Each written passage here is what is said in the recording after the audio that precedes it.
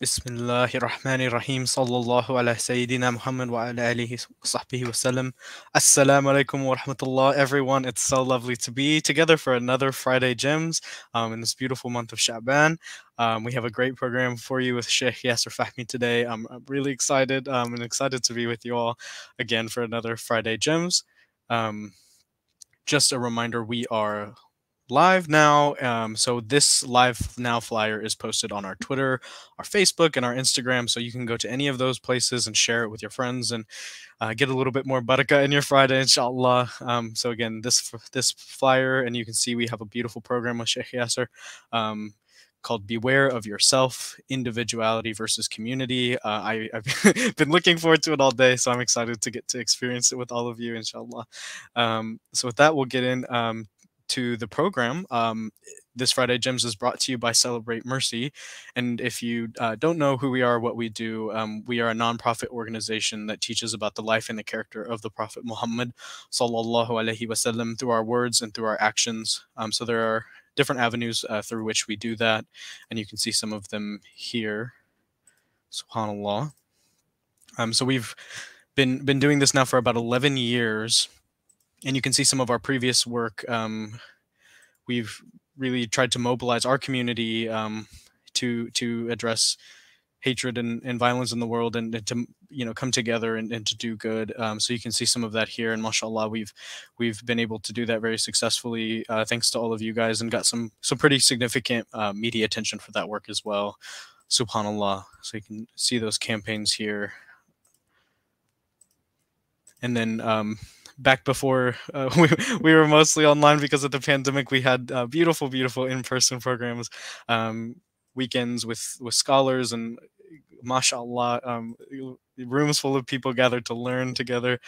So beautiful to see, and inshallah, again, one day we will be doing similar things. So that's some of that. And then since COVID, we've had our weekly Friday Gems webinars. And so I know some of you have been with us through the whole way. Those weekly Friday Gems webinars, mashallah, and some really lovely speakers. And then also we've had several virtual conferences to respond to things that are happening, or to mark significant times in the Islamic calendar. So you can see some of those programs here, subhanallah. And we've also had several online courses with where we come together to learn. Subhanallah, it's always really beautiful to be together and to learn from such beautiful scholars. This is one of our most recent programs, our children's Shama'il series. Inshallah. So you can see some, like, since COVID, wow, mashallah, like it blows me away every time. I've seen this so many times, and it's still just like it just makes me so grateful for the amount of work we've been able to do since March 2020. 800 hours of new content, 200,000 hours of video content viewed. And I always love when Tariq's on the program and can tell you just how long you'd have to sit on the couch. I think it's a number of years, like maybe 24 years you'd have to sit in front of the couch to watch all of the programming. Subhanallah. And that's all thanks to you guys, and being a part of the community, coming and being in the program, being a part of these programs with us, and then also sustaining this work through your donations. So if you'd like to continue to sustain our program, our community, well, you've done step one, you're here, subhanallah. Now the other part is going to celebratemercy.com/donate, and just giving anything you can to make what we do possible, inshallah. So again, that link is celebratemercy.com/donate. You can give one time, or we also have a monthly donation system, subhanallah. So you can check that out. And also, be a part of some of our recent things that are happening. We just finished the Black Lives on the Messenger course again, subhanallah. So you can be involved in the community in that way. If Friday Gems is beautiful, and if you want a little bit more Celebrate Mercy in your life in this beautiful programming, you can check that out at celebratemercy.com/bl, and inshallah, watch those recordings of the program. I also want to make sure you guys don't miss the opportunity to enter our Friday giveaway. We're giving away Mecca to Medina, a photographic journey of the Hijrah route. The deadline is at 5 p.m., so there's still a good hour and a half or so that you can enter to win this beautiful book. You can enter at celebratemercy.com/giveaway. Another thing you can do is go to our Instagram and check out the post with this the giveaway and see more about how to enter there. So don't make sure not to miss that, inshallah. Again, the deadline's at 5 p.m. So with that, we'll start moving towards our recitation, inshallah. And yeah, just a little bit about why we recite Surat al-Kahf on Fridays. The messenger of Allah sallallahu alaihi wasallam said, "For the person who recites Surat al-Kahf on Fridays, a light will appear for him from below the throne as high as the skies. The light will help him in the darkness of the day of resurrection, and all the sins which he may have committed from the last Friday till this Friday will be forgiven." Subhanallah, subhanallah. It's so lovely to get to be together on this Yom al-Jum'ah, to recite Surat al-Kahf together, and to be together, to learn and to experience this tremendous blessing that Surat al-Kahf brings on Fridays. Subhanallah, subhanallah. And just one more reminder, as we love to say at Celebrate Mercy, sharing is caring. So just another reminder, we have our Live Now flyer on our Twitter, on our Facebook, and on our Instagram. And we just love having you here. So the more people you can bring, the better the gathering is. Subhanallah. And the Messenger of Allah sallallahu alaihi wasallam says, "He who directs others to a good deed as is the one who did it." So inshallah, let's say you invite 10 friends. You maybe just text them and say, "Hey, there's a great program from Celebrate Mercy going on. Come like join with me. CelebrateMercy.com/Friday." You get the reward of having watched the program 10 times, subhanallah. Or maybe you just share it on your Twitter, your Instagram, or your Facebook, and you never know who's going to check this program out because of what you did. So inshallah, be sure to share it. It's this Live Now flyer. And as I've said before, I'm really excited about this program today. So share it with all your friends. I'll share it with all of my friends, and inshallah, we'll have a beautiful gathering of learning, inshallah. And next, we'll bring up Shaykh Yasir. I'm not seeing him backstage. I might just take a moment to see if he's getting on okay. So if you'll just give me just a moment, I am really excited for the program today, and for his recitation, inshallah.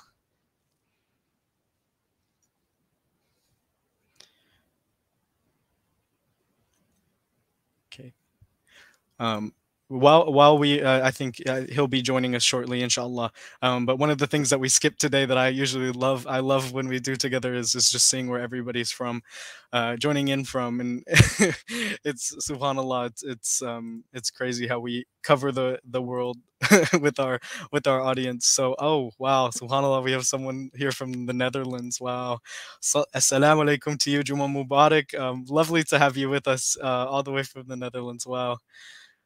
Then we have Troy, Michigan. Subhanallah. Assalamu alaikum.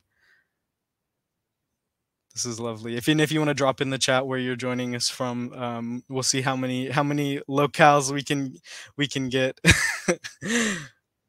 So we have a good. I'm seeing a good East Coast representation. We have Warwick, New York. Assalamu alaikum. Sister joining from Warwick, New York. Subhanallah. And then New Jersey. So the East Coast has shown up. So if you're here from California, if you're here from South America, the UK, salam alaikum to the UK, to the whole UK. Subhanallah, subhanallah. More East Coasters, Maryland. I'm seeing New Jersey.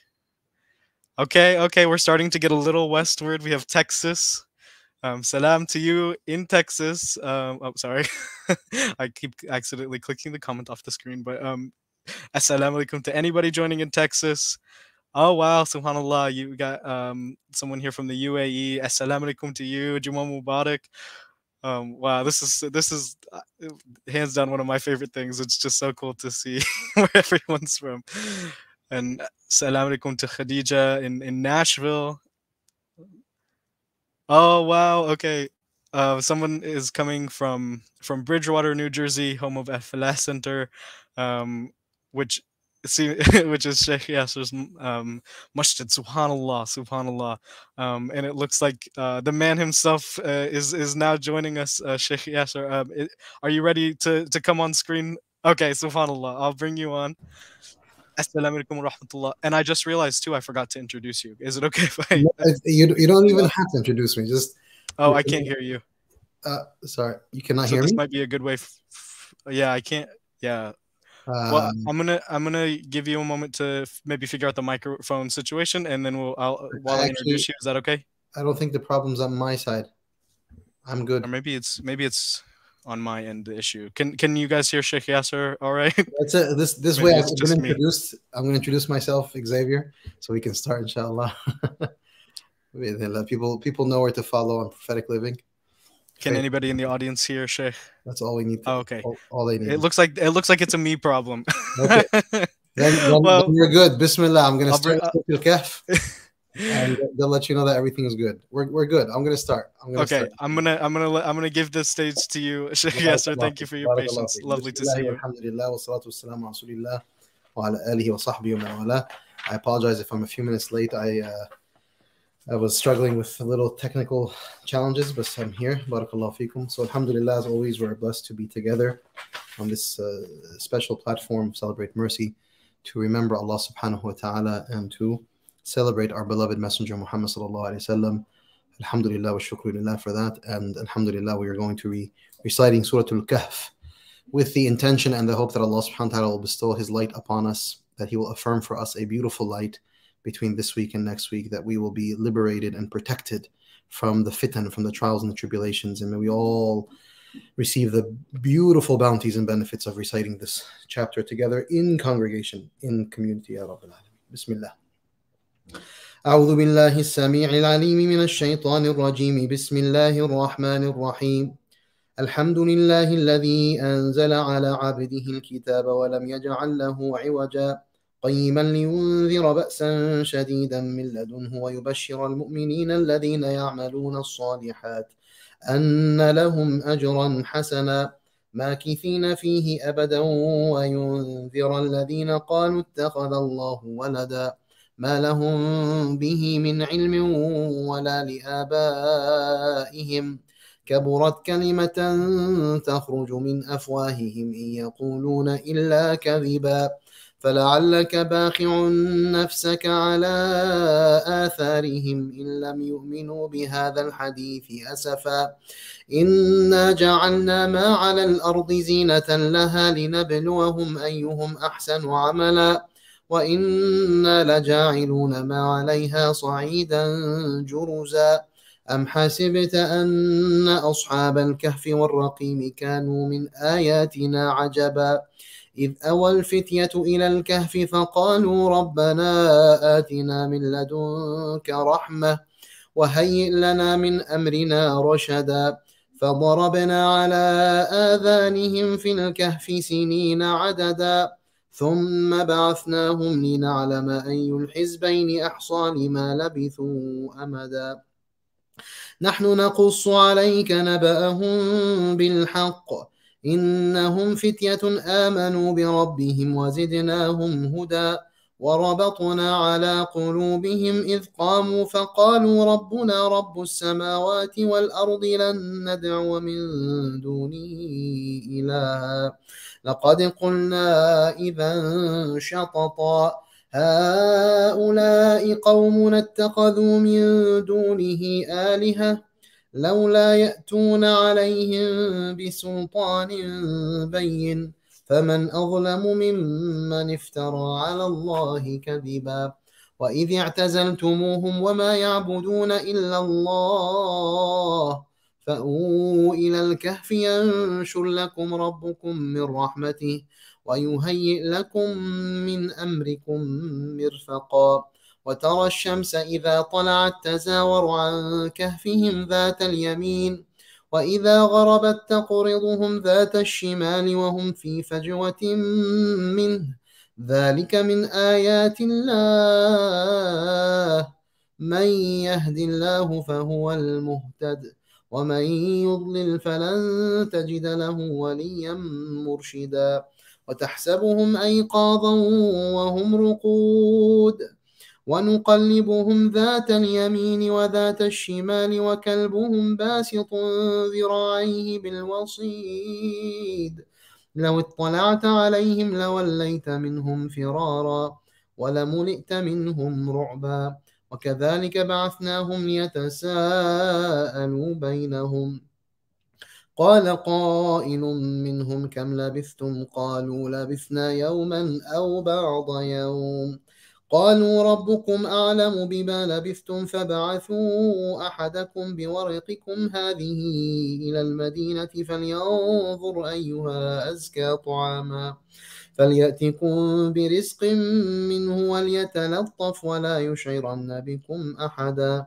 إنهم إن يظهروا عليكم يرجموكم أو يعيدوكم في ملتهم ولن تفلحوا إذا أبدا وكذلك أعثرنا عليهم ليعلموا أن وعد الله حق وأن الساعة لا ريب فيها إذ يتنازعون بينهم أمرهم فقالوا ابنوا عليهم بنيانا ربهم أعلم بهم قال الذين غلبوا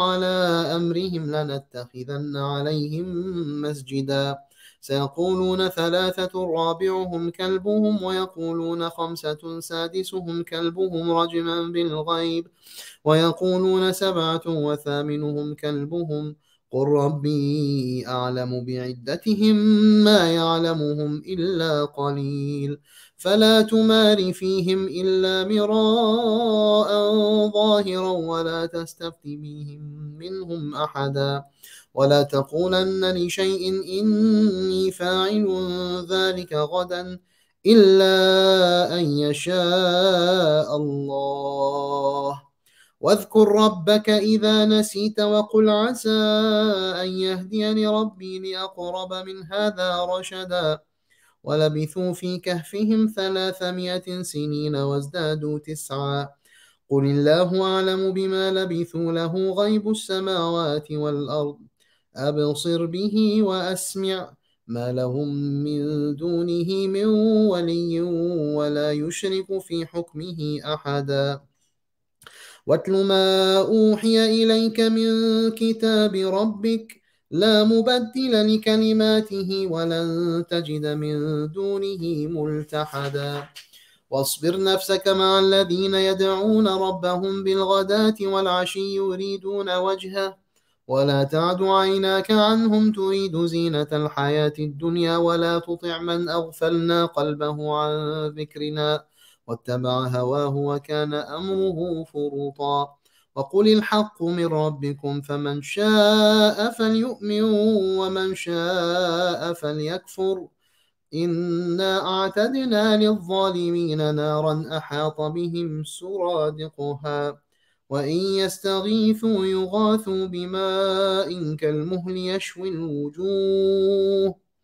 بئس الشراب وساءت مرتفقا إن الذين آمنوا وعملوا الصالحات إنا لا نضيع أجر من أحسن عملا أولئك لهم جنات عدن تجري من تحتهم الأنهار يحلون فيها من أساور من ذهب ويلبسون ثيابا خضرا من سندس واستبرق متكئين فيها على الأرائك نعم الثواب وحسنت مرتفقا واضرب لهم مثلا رجلين جعلنا لأحدهما جنتين من أعناب وحففناهما بنخل وجعلنا بينهما زرعا كلتا الجنتين آتت أكلها ولم تظلم منه شيئا وفجرنا خلالهما نهرا وكان له ثمر فقال لصاحبه وهو يحاوره أنا أكثر منك مالا وأعز نفرا ودخل جنته وهو ظالم لنفسه قال ما أظن أن تبيد هذه أبدا وما أظن الساعة قائمة ولئن رددت إلى ربي لأجدن خيرا منها منقلبا. قال له صاحبه وهو يحاوره أكفرت بالذي خلقك من تراب ثم من نطفة ثم سواك رجلا لكن هو الله ربي ولا أشرك بربي أحدا. ولولا إذ دخلت جنتك قلت ما شاء الله لا قوة إلا بالله إن ترني أنا أقل منك مالا وولدا فعسى ربي أن يؤتيني خيرا من جنتك ويرسل عليها حسبانا من السماء فتصبح صعيدا زلقا أو يصبح ماؤها غورا فلن تستطيع له طلبا. وأحيط بثمره فأصبح يقلب كفيه على ما أنفق فيها وهي خاوية على عروشها ويقول يا ليتني لم أشرك بربي أحدا. ولم تكن له فئة ينصرونه من دون الله وما كان منتصرا.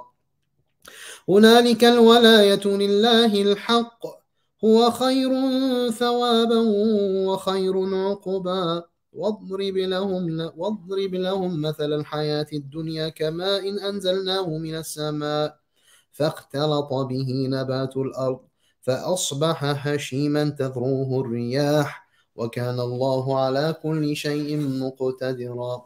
المال والبنون زينة الحياة الدنيا والباقيات الصالحات خير عند ربك ثوابا وخير أملا. ويوم نسير الجبال وترى الأرض بارزة وحشرناهم فلم نغادر منهم أحدا وعرضوا على ربك صفا لقد جئتمونا كما خلقناكم أول مرة بل زعمتم أن لن نجعل لكم موعدا. ووضع الكتاب فترى المجرمين مشفقين مما فيه ويقولون يا ويلتنا ما لهذا الكتاب لا يغادر صغيرة ولا كبيرة إلا أحصاها ووجدوا ما عملوا حاضرا ولا يظلم ربك أحدا. وإذ قلنا للملائكة اسجدوا لآدم فسجدوا إلا إبليس كان من الجن ففسق عن أمر ربه أفتتخذونه وذريته أولياء من دوني وهم لكم عدو بئس للظالمين بدلا. ما أشهدتهم خلق السماوات والأرض ولا خلق أنفسهم وما كنت متخذ المضلين عضدا. ويوم يقول نادوا شركائي الذين زعمتم فدعوهم فلم يستجيبوا لهم وجعلنا بينهم موبقا. ورأى المجرمون النار فظنوا أنهم مواقعوها ولم يجدوا عنها مصرفا. ولقد صرفنا في هذا القرآن للناس من كل مثل وكان الإنسان أكثر شيء جدلا. وما منع الناس أن يؤمنوا إذ جاءهم الهدى ويستغفروا ربهم إلا أن تأتيهم سنة الأولين أو يأتيهم العذاب قبلا. وما نرسل المرسلين إلا مبشرين ومنذرين ويجادل الذين كفروا بالباطل ليدحضوا به الحق واتخذوا آياتي وما أنذروا هزوا. ومن أظلم ممن ذكر بآيات ربه فأعرض عنها ونسي ما قدمت يداه إنا جعلنا على قلوبهم أكنة أن يفقهوه وفي آذانهم وقرا وإن تدعوهم إلى الهدى فلن يهتدوا إذا أبدا. وربك الغفور ذو الرحمة لو يؤاخذهم بما كسبوا لعجل لهم العذاب بل لهم موعد لن يجدوا من دونه موئلا وتلك القرى أهلكناهم لما ظلموا وجعلنا لمهلكهم موعدا وإذ قال موسى لفتاه لا أبرح حتى أبلغ مجمع البحرين أو أمضي حقبا فلما بلغا مجمع بينهما نسيا حوتهما فاتخذ سبيله في البحر سربا فلما جاوزا قال لفتاه آتنا غداءنا لقد لقينا من سفرنا هذا نصبا قال أرأيت إذ أوينا إلى الصخرة فإني نسيت الحوت وما أنسانيه إلا الشيطان أن أذكره واتخذ سبيله في البحر عجبا قال ذلك ما كنا نبغ فارتدا على آثارهما قصصا فوجدا عبدا من عبادنا آتيناه رحمة من عندنا وعلمناه من لدنا علما قال له موسى هل أتبعك على أن تعلمني مما علمت رشدا قال إنك لن تستطيع معي صبرا وكيف تصبر على ما لم تحط به خبرا قال ستجدني إن شاء الله صابرا ولا أعصي لك أمرا قال فإن اتبعتني فلا تسألني عن شيء حتى أحدث لك منه ذكرا فانطلقا حتى إذا ركبا في السفينة خرقها قال أخرقتها لتغرق أهلها لقد جئت شيئا إمرا قال ألم أقل إنك لن تستطيع معي صبرا قال لا تؤاخذني بما نسيت ولا ترهقني من أمري عسرا فانطلقا حتى إذا لقيا غلاما فقتله قال قتلت نفسا زكية بغير نفس لقد جئت شيئا نكرا قال ألم أقل لك إنك لن تستطيع معي صبرا قال إن سألتك عن شيء بعدها فلا تصاحبني قد بلغت من لدني عذرا فانطلقا حتى إذا أتيا أهل قرية استطعما أهلها فأبوا أن يضيفوهما فوجدا فيها جدارا يريد أن ينقض فأقامه قال لو شئت لاتخذت عليه أجرا قال هذا فراق بيني وبينك سأنبئك بتأويل ما لم تستطع عليه صبرا أما السفينة فكانت لمساكين يعملون في البحر فأردت أن أعيبها وكان وراءهم ملك يأخذ كل سفينة غصبا وأما الغلام فكان أبواه مؤمنين فخشينا أن يرهقهما طغيانا وكفرا فأردنا أن يبدلهما ربهما خيرا منه زكاة وأقرب رحما وأما الجدار فكان لغلامين يتيمين في المدينة وكان تحته كنز لهما وكان أبوهما صالحا فأراد ربك أن يبلغا أشدهما ويستخرجا كنزهما رحمة من ربك وما فعلته عن أمري ذلك تأويل ما لم تسطع عليه صبرا ويسألونك عن ذي القرنين قل سأتلو عليكم منه ذكرا إنا مكنا له في الأرض وآتيناه من كل شيء سببا فأتبع سببا حتى إذا بلغ مغرب الشمس وجدها تغرب في عين حمئة ووجد عندها قوما قلنا يا ذا القرنين إما أن تعذب وإما أن تتخذ فيهم حسنا قال أما من ظلم فسوف نعذبه ثم يرد إلى ربه فيعذبه عذابا نكرا وأما من آمن وعمل صالحا فله جزاء الحسنى وسنقول له من أمرنا يسرا ثم أتبع سببا حتى إذا بلغ مطلع الشمس مطلع الشمس وجدها تطلع على قوم لم نجعل لهم من دونها سترا كذلك وقد أحطنا بما لديه خبرا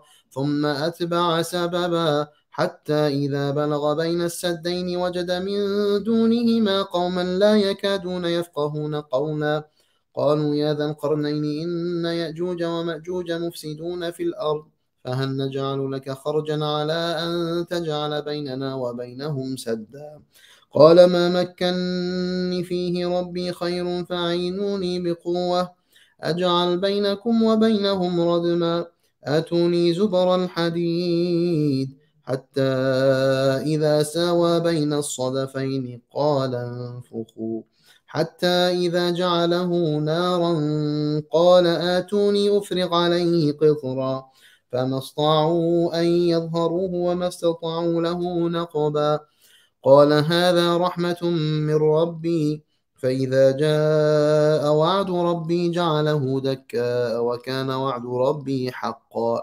وتركنا بعضهم يومئذ يموج في بعض ونفخ في الصور فجمعناهم جمعا وعرضنا جهنم يومئذ للكافرين عرضا الذين كانت أعينهم في غطاء عن ذكري وكانوا لا يستطيعون سمعا أفحسب الذين كفروا أن يتخذوا عبادي من دوني أولياء إنا أعتدنا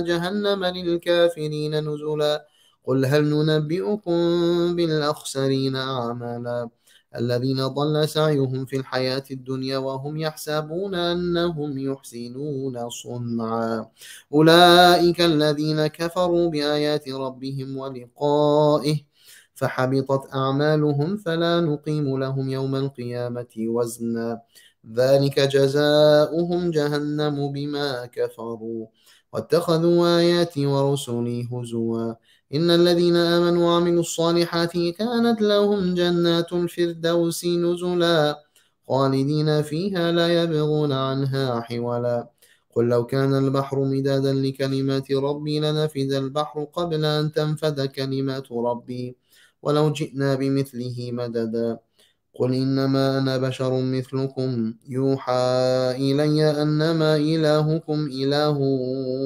واحد فمن كان يرجو لقاء ربه فليعمل عملا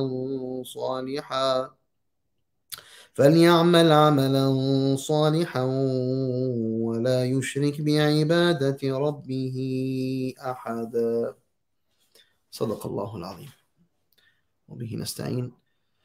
May Allah accept from us this recitation, and may He make it in our scale of good deeds, and may He grant us all of its blessings. Allahumma ameen. Jazakallah khair, Sheikh, for a beautiful recitation. I'm glad I got to hear it. I was having some sound issues, so Jazakallah khair to everyone who was helping in the comments. You guys are so wonderful, and it was such a blessing to be in confusion, not be able to hear anything, and then boom, Quran like in my ears. It was lovely. Such a moving recitation, and I'm so grateful to have got to hear it. Subhanallah. So I've seen the numbers of people we have with us steadily grow and grow and grow since the program started. Subhanallah, it's lovely to have you all here. Welcome. Assalamu alaikum, Juma Mubarak, to Friday Gems. Just a reminder for those of you who are joining us on YouTube, be sure to like. When you like the video, it gets recommended to more people. So I always say there's a little bit of barakah in the like button. You can, with the intention of spreading this video to more people, hit the like button, and then I always also say that we love having you with us, so subscribe so you never miss us and we never miss you. And be sure to do the notification bell with us so that anytime we have a live program, class, anything, that you're here with us, inshallah. And again, sharing is khairing. We have our live now flyer posted on Twitter, Facebook, Instagram, all the sites. and you can share this program and get even more blessings into your Friday by spreading the word about this program and bringing more people here to enjoy it with us. You know, inshallah, we have about 170 devices connected at this time. So I'd love to see we're getting into now the reflections and the khutbah. If we can maybe get to 200 devices or more, that'd be lovely. So be sure to share this, and you can always refer people to celebratemercy.com/Friday. And or share out the live now flyer, which is on our social media. So we're about to move into the reflections, and then we'll have the khutbah and Q&A, inshallah. And then we will then move to Clubhouse together, so you guys can come on mic and ask Shaykh Yasir some of your questions. Before we move on with more announcements, I just want to ask you all to join us in making dua for the mother of one of our beloved team members. Her mother passed away 2 weeks ago now, and so if you could make dua for Aisel Rabia Keelinch, and may Allah grant her Jannatul Firdaus and make this time easy for her family, inshallah. Inshallah, we'll make dua again with Shaykh Yasir after the khutbah for Sister Aisel. And we also are you can pledge to recite Quran for Sister Aisel at bit.ly/Quran for Aisel, inshallah. So there's the link for that, and we can read Quran for her and keep her family and keep her in our dua, inshallah. And then just a few more announcements before we get on to the reflections. So these programs are brought to you by the Celebrate Mercy community, which includes all of you, and you have the opportunity to sponsor a Friday Gems program. We include a dua in the program for you. So if you're interested in doing that, you can email us at info@celebratemercy.com. Info@celebratemercy.com, inshallah. Another announcement, we are hiring. So if you're interested in working for Celebrate Mercy, or interested in seeing what kind of positions we have available, you can visit celebratemercy.com/careers. And then one more reminder, I don't want you guys to miss it. This book looks, mashallah, so beautiful. And you can enter to win it. I think there's a little less than an hour left, but that's still plenty of time. I think the entry process takes like 2 minutes, if that. So you can enter to win this beautiful book at celebratemercy.com/giveaway. Or you can find our post on Instagram about it, and there are directions there. It doesn't take long to enter, and subhanallah, it's such a beautiful book. So inshallah, one of you will be winning it. And one more announcement. I always think this is beautiful, coming from the recitation and just hearing that glowing recitation of the Quran. Our partnership with Fawake, they are so generous in giving our audience, viewers of our webinars, a really generous discount for a 15-month long Quranic Arabic journey. So if listening to that recitation, you're thinking, I would really love to understand the Quran better, they have different levels of Arabic. And you can check out more about the program at fawake.org/cmercy, and you can get that discount. It's almost $1,000 discount by using the code CMercy35. So be sure to check that out, inshallah. And with that, we will move to the reflection portion of the program, inshallah, with Shaykh Yasir, and I will introduce him before bringing him back on stage, inshallah. Shaykh Yasir Fahmy graduated from Rutgers Business School. After working for a number of years in finance, he then moved to Egypt, where he studied for 8 years at Al-Azhar University. In his time at Al-Azhar, he attained numerous ijazat, independent certifications, and studied under many notable teachers, including Sheikh Ahmed Taha Rayan. May Allah have mercy on him. In 2013, Shaykh Yasir Fahmy became the first American Azhari to teach at the renowned Al-Azhar Mosque.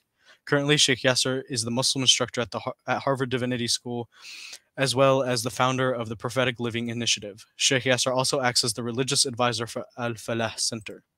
So with that, I will bring Shaykh Yasir to stage again. Assalamu alaikum. Alaikum salam. How are you, Xavier? Good to see you. Doing well, alhamdulillah. It's nice to hear your voice. It's nice to see you. I'm happy you can hear mine. All right, I'll leave the stage to you, Shaykh. جزاكم الله خير. بسم الله والحمد لله والصلاة والسلام على رسول الله وعلى آله وصحبه ومن والاه وبعد. So Alhamdulillah, as over the past many weeks of reciting Surah al-Kahf together on this platform, mashallah, since COVID kind of hit, and this weekly recitation of Surah al-Kahf, as you've all heard multiple times in the reminders, is fundamentally about protection, about our individual protection from the trials and the tribulations of our time. And that's something that I just wanted to take a step back and look at, because there's certainly obvious, evident benefits to reciting Surah al-Kahf. But I want us to make sure that we fully appreciate what this means. What does it mean that Allah is saying that this surah protects you from the trials and the tribulations of your time? What that requires is that you and I actually affirm and recognize that there are trials and tribulations, that there are genuine challenges that may come about as just a function of living in space and time. And I think sometimes we can get so caught up in the day-to-day machinations of life, and that we actually lose track of the fact that there is a fitna, that there are serious tribulations and challenges and struggles that are working against us, if you will. That there are ideas, philosophies, perspectives, orientations, considerations that are out there, pathways that are out there that can easily find its way into a person's purview, into a person's beyond just their purview, but a person's belief system, their theology, their way of thinking. And being mindful of the fact that fitan exists should result in a type of vigilance and scrupulousness, awareness. And I think that because of the fact that we may theoretically conceive of the existence of fitan, trials, tribulations, difficulties, struggles, alternate kind of belief systems, etc., we believe in it theoretically, or we conceive of it theoretically, but we don't actually maybe at times experience it or internalize it as a very present thing. And so therefore the lack of that awareness or being present with the fact that fitan exists may not lead us to be so vigilant and so aware and so careful. And I think the fact that Allah subhanahu wa ta'ala gives us Surah al-Kahf, and the Prophet teaches us and guides us to recite it every week, every Friday. We're meant to recite Surah al-Kahf, is a recognition of the following, that fitan, right, as Allah subhanahu wa ta'ala, for example, in Surah, He says in the Quran, حَسِبَ النَّاسَ أَن يُتْرَكُوا أَن يَقُولُوا آمَنَّا وَهُمْ لَا يُفْتَنُونَ.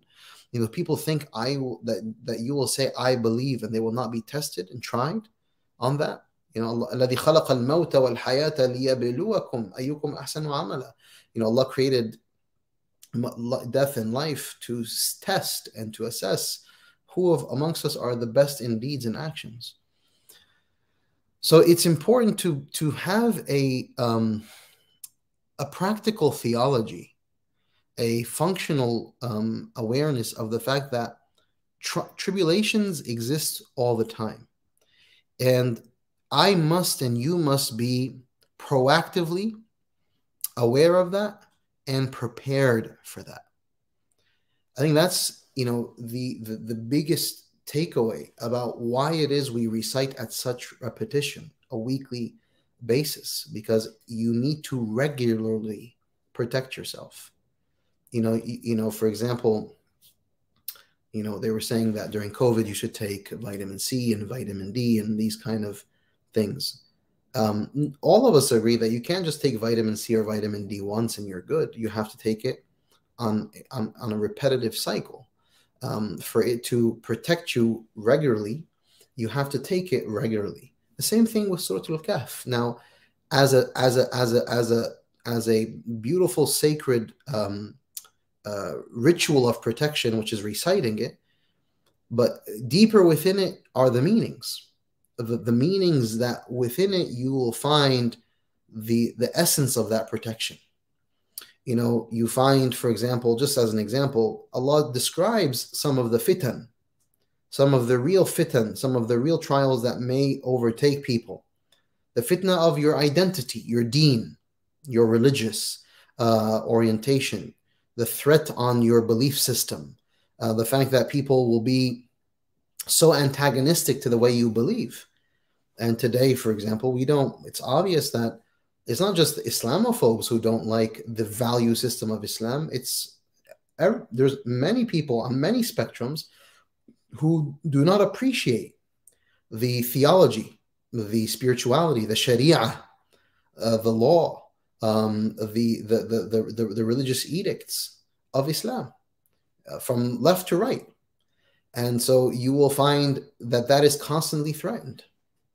Well, we have so Allah's illustrating that with the story of the youth of the cave, and then He's also saying, well, there's a remedy to that. There's an antidote, and that's وَاصْبِرْ نَفْسَكَ مَعَ الَّذِينَ يَدْعُونَ رَبَّهُم بِالْغَدَاةِ وَالْعَشِيِّ يُرِيدُونَ وَجْهَهُ وَلَا تَعْدُ عَيْنَاكَ عَنْهُمْ تُرِيدُ زِينَةَ الْحَيَاةِ الدُّنْيَا وَلَا تُطِعْ مَنْ أَغْفَلْنَا قَلْبَهُ عَنْ ذِكْرِنَا وَاتَّبَعَ هَوَاهُ وَكَانَ أَمْرُهُ فُرُطًا. Well, if you want to really protect your identity, protect yourself, well, find righteous people and stick with them, and be mindful of them, and be patient with them, and don't even take your eyes off of them, and do not follow those وَلَا تُطِعْ مَنْ أَغْفَلْنَا قَلْبَهُ عَنْ ذِكْرِنَا, and don't follow those whose hearts are heedless of our remembrance. It's a very practical, direct remedy to a particular fitna, a particular trial. You read, in the story of Sayyiduna Musa and Sayyiduna al-Khidr, you have how Sayyiduna Musa and Sayyiduna al-Khidr are in this journey of kind of negotiating this bond of companionship on the journey of learning. And Sayyiduna Musa, is accompanying Sayyiduna al-Khidr, and you see that the whole journey is a journey where Sayyiduna Musa is challenged by the actions of Sayyiduna al-Khidr, and he's really struggling. He's really struggling to make sense and to theorize why it is what he's doing, and ultimately, we see that this is reflective of the fact that Allah subhanahu wa ta'ala will decree realities in this life, plenty of circumstances that will play out in front of us that are far beyond our conception to fully comprehend, or maybe we will not, or the wisdom of it may not be exposed to us, but the truth of it is not to be denied, and the wisdom of it is not to be denied. And that's precisely what happens with Sayyidina Musa and Sayyidina al-Khidr, is that Sayyidina al-Khidr does things that are in contradistinction to what Sayyidina Musa believes is good and okay, like the what happened with the wall, what happened with the ship, etc. He did these things that was like so counterintuitive. Why are you doing these things? And Sayyidina al-Khidr is telling him, well, be patient, be patient, be patient. Sayyidina Musa is, he's coming with these inquisitive nature because he has, he's negotiating his ideas and his perspectives. And ultimately, Sayyidina Musa learns through, and we learn by extension of that, the significance of two things, of understanding that, number one, things are not always what they seem. Number two, that you won't always understand the wisdom of things, and the fact that there is a wisdom that exists. And for you to negotiate these truths, you're going to have to be very patient. And so an integral antidote to trials and tribulations and difficulties in the space of divine decree and divine legislation and the wisdom of it is that you're going to have to realize that you don't know. And there are truths that extend far beyond your simple purview. And that for you to really embrace that, you're going to have to be very patient. Be patient. So you find, patience and embracing the fact that there is a wisdom that far supersedes your own subjective conception of good and bad is an integral antidote, because you wake up in a world like the one we're in today, and you see so much happening. You see suffering, you see pain, you see struggle, you see confusion, you see social trends, and it all seems just so intense. Well, how do I conceive of this theologically and spiritually? I have to be patient. I have to realize that there's a wisdom beyond my simple ideas of what, justice is, or what mercy is, or what compassion is. I think a lot of us, we have this almost like a false compassion when it comes to things. We're like, oh, no, I want to be a loving, kind, caring person. And so I just kind of want to accept things so that, I don't hurt anyone's feelings. No. This is not a question of hurting people's feelings or not. There's a truth. Allah is al-Haq. He's the truth. And he reveals the truth. And that there is a divine wisdom behind the divine decree, right? He is al-Hakam al-Adl. He is the just ruler. And he is al-Hakim, the all-wise. And he's al-Alim, the all-knowing. So the story of Musa and Khidr teaches us that. And so, the net takeaway is the following, is that I want us to negotiate divine guidance. And in particular, when Allah subhanahu wa ta'ala and the Prophet ﷺ guide us to study, read, and analyze, that we have to develop a far more stronger affinity and familiarity with this specific guidance. So Allah says, we're taught by the Prophet that there are fitan, and Allah tells us explicitly that there are fitan, and that you have to be vigilant of those fitan and be mindful of those fitan, and then you have to protect yourself from those fitan. Then we have to embody that disposition. We can't just be kind of haphazard about our lives. One of the most common lines I'll hear from people is, I don't see what the big deal is. What's the problem? Who cares if people do that? Or who cares if people do this? And I don't see a big, say la vie, live and let live. And we say those things with a type of carefree spirit, as if we are above it. People, as if I'm above it. Like, don't be so uptight. Don't be so petty. Don't care so much. Just let things be. Let people do whatever they want to do. I don't think that's a good philosophy of life. And the reason I don't think that is because if it was such a meaningful philosophy of life, then Allah subhanahu wa ta'ala would have created us and just let it be. Hey guys, go out and do whatever you want. I created you, now just run free. Like, beasts in the wild. No, that's not what he did. He sends us messengers. And over many generations, he sends messenger after messenger after messenger, and he sends the final messenger. And then he sends the final book. And in this book and through this messenger, we have such beautiful, explicit detail about how to think, how to use our minds, how to feel, how to use our hearts and our spirit, how to negotiate our nafs, how to use our bodies, how to dress, how to talk, what to look at, what to eat, how to wash, how to walk, how to buy, how to sell, how to marry, how to divorce, who to marry. Very explicit, beautiful, robust detail about what should be and what shouldn't be, coming from al-Haq. So maybe, yes, in a world, in a episteme where it's basically have it your way all the time, then yeah, rules and regulations are meaningless, and who cares really? Let people do whatever they want, and let the, that's why people don't care anymore. I'll let that whole part of the world just sink into oblivion. Who cares? They're not like us, so who gives it? A'udhu billah. And so yeah, when you don't have, that's it, when there isn't a moral compass, when there aren't boundaries, when there isn't right and wrong, when there aren't the ideas of good and bad, and that there are boundaries, then really who cares? So we, unfortunately, because we have maybe perhaps adopted that disposition, we don't operate any longer with the fact that this world, by design, is a place where there are trials and tribulations, and you have to be vigilant. You can't be ghafil. You can't just be heedless. You can't walk mindlessly in life.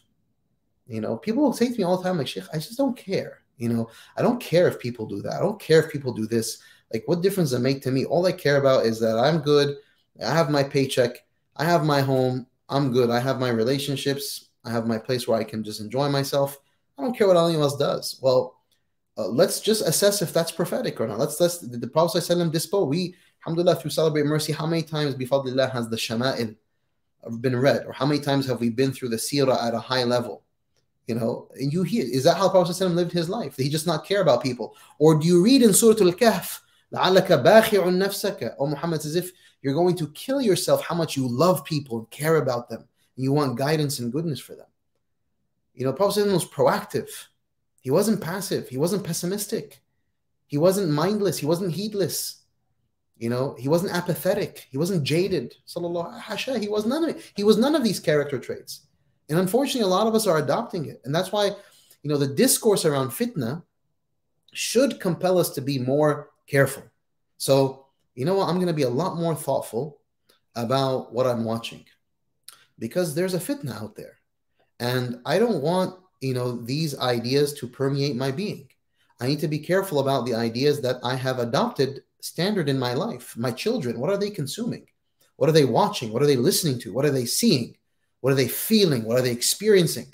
What is their immersive type of reality? What are they saturated within, as Dr. Jackson would say, that would make it that is more functional? That's their functional philosophy than just some here and there piecemeal ideas around Islam that really don't hold muster, because it's just kind of like I hear it in passing, khutbah here and there, or a lecture here and there, or 30-second TikTok, or I don't know what, but rather than like a full-on immerse, because what is our governing ideology? And so yeah, when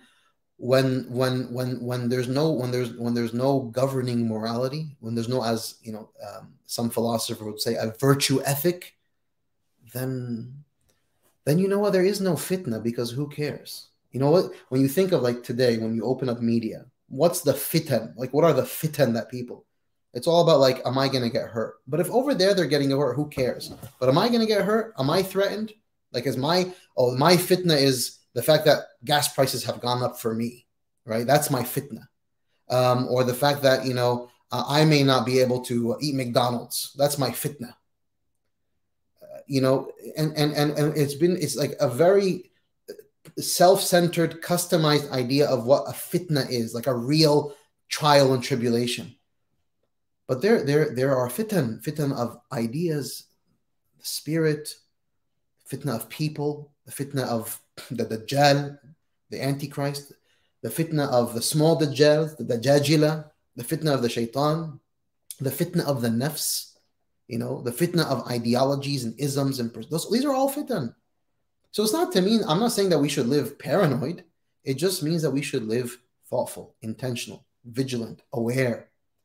Allah subhanahu wa ta'ala is constantly speaking to us in the Quranic narrative around consciousness, being conscious. لِقَوْمِ يَتَفَكَّرُونَ لِقَوْمِ يَتَدَبَّرُونَ لِقَوْمِ يَعْقِلُونَ.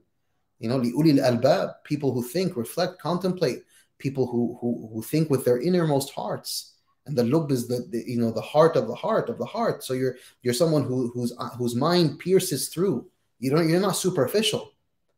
You're not superficial because Allah, He equipped you with the capacity to think deep. And that, so you don't have to be superficial, meaning that you don't just look at this at a surface level and say, oh, I guess this is just a black object. No, you can now have the capacity to look deeper and analyze, and you can and you can dissect, and then you can research and understand that there's something deeper at play. Same thing goes with fitan. Don't just look at things, Sometimes when people are listening, I'll hear people say this about shuyukh. I don't understand why the shuyukh are so uptight. Like, it's not a big deal. It's just a song. It's just a movie. It's just a show. It's just clothes. Like, what's the big deal if she dresses that way, or if he does that, or if he behaves that way, or if he has this relationship, or she does that? What's the big deal? What's the problem? See that question, and people ask it as if they're above it. They're as if they're above the fray. I'm not petty the way. You religious folk are petty. I'm above it. I don't see what the big deal. Why are you so uptight? That's not a virtuous disposition to maintain, and it's not such an obvious highfalutin, objectively scientific or moral disposition to hold. It's a very empty, subjective disposition. You're asking that question is because you're ignorant, or I'm like the person who's asking, saying, I don't see what the big deal is. Now, if you're asking it to say, like, well, can I explore and understand perhaps maybe why this is important? That's a good disposition. But if it's like dismissive, I don't see what the big deal is, then that's arrogant. It's ignorant arrogance, or it's arrogant ignorance. It's not a sophisticated stance to hold, right? There's plenty of things that are absolutely critical and significant and impact negatively and destructively in the social sphere, in ideas, philosophies, in movies and images, things that you may consume. Right? Nothing is meaningless. Nothing is for naught. Nothing is frivolous. Everything does something. That's just the nature of our existence. Everything has an impact. You can easily become habituated into all sorts of dispositions. You can be habituated into detesting the smell of alcohol, and you can be habituated into loving consuming alcohol every single day. And that's why there's many people in the world today who say, like, I don't see any problem. Like, what's wrong with you people? Why are you so uptight? Like, not even a sip? Like, people all the time will tell me this, all the time. I'll be on a flight, I'll be in different places, like, not even, like, you never even tasted it? You were never even curious? No, I've never tasted it. Never curious of tasting it. Because I didn't let my mind go out. Vigilance is critical. It keeps you, thoughtful about what you're doing and why you're doing it. And as they say, and I'll close with this, inshallah. They say, what do they say? What's this common saying? Like, if you fail to plan to fail. That's if you fail to plan to fail. SubhanAllah. So let's plan the fact that a part of our identity is that there's a belief system, and that we are created, and that Allah created us to exist within this world, and that there are trials and tribulations, and it's not just about c'est la vie, and it's not just about live and let live. No, there's things we have to be vigilant about, and there's right and wrong, and there's good and bad, and who's who is benefiting, and who are the ideologues that are behind the sheer force of cultural development that we see today through social media and through movies, and what you see, what the storylines that now have become so prominent in all these blockbuster movies. Who's driving these ideologies? Who's propelling them into the hearts and minds of millions and millions of people across the world? It's not all just innocent fun. It's not.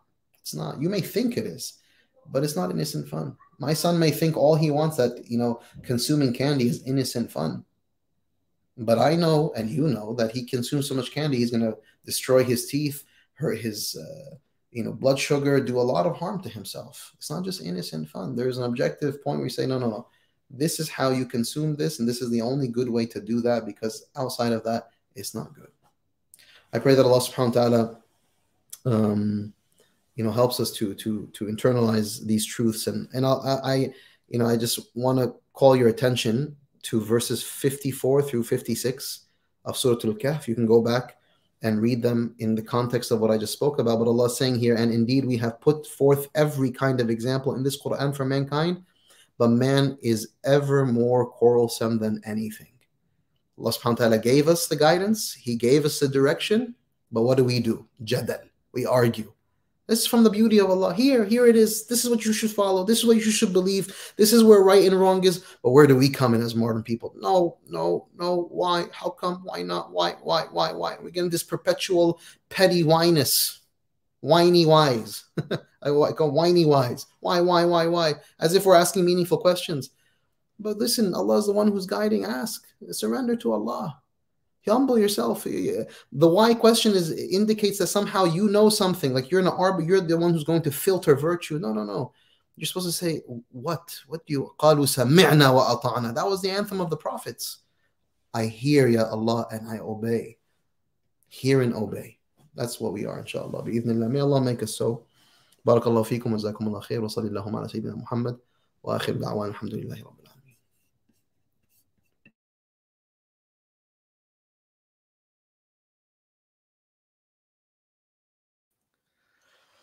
Jazakallah khair, Shaykh Yasir, for that those stirring reflections, and certainly given us a lot to think about, and